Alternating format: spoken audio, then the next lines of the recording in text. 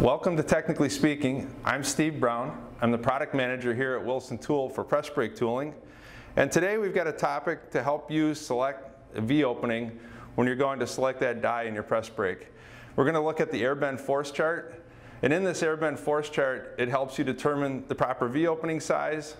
It'll help you select the V-opening that'll control your inside radius, what the minimum flange is on that V-opening that you selected, and then the tonnage that's going to get produced in the application.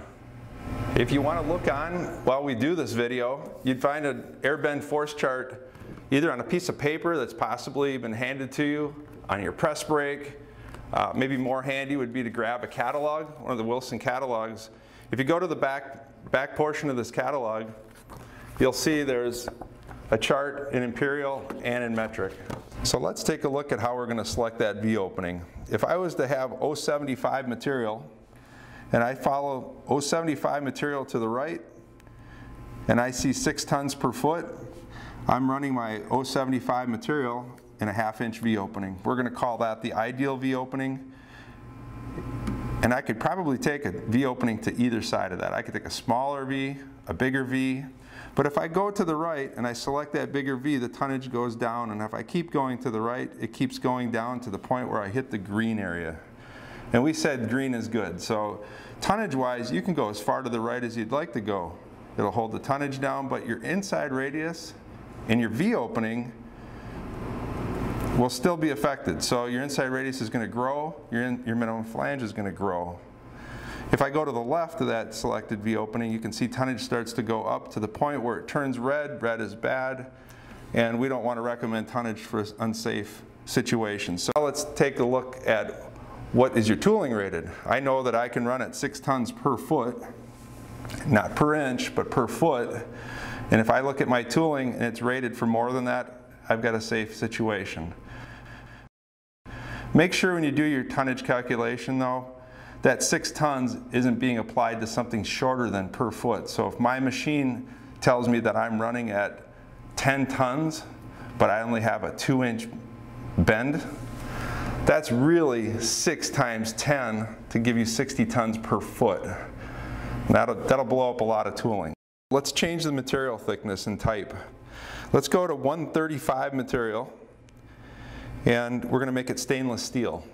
As I follow 135 over to my shaded box, I see 8.4 tons per foot, and that'll be calculated out of a 1.125 V-opening. But you can see the tonnage is not so bad to the left, 1 V-opening, and we even have 2 V-openings called out in this case, because it doesn't really exponentially go up just moving over a couple V-openings. So pick your V-opening based on what will fit your application. And now we said this was stainless steel material, so I need to go down in the lower right-hand corner of the chart, and I look through and see that stainless steel actually has a factor of 1.5. We want 150% of the tonnage being called out on the chart because it's stainless steel. So I'm going to take my 8.4 tons, multiply it by 1.5 to get 12.6 tons per foot on the application. Our final 2 pieces of information on this chart would be the minimum flange required and the inside radius produced. So let's take a look at inside radius first. And we can see that each V-opening produces an inside radius as we look at the chart. The inside radius is being called out in the upper right-hand corner to show you it's an inside, not an outside radius. If you go to the left-hand side, top page, we have formulas up there. And those formulas are dictating the V-opening being called out as the ideal V-opening in the chart. So if you see up to 105 material, we have T times 6. And that's your V-opening in the shaded box. But as I get thicker, we go T times 8, T times 10, T times 12. As you move into T times 8, you're getting away from that 1 material inside radius when you air bend.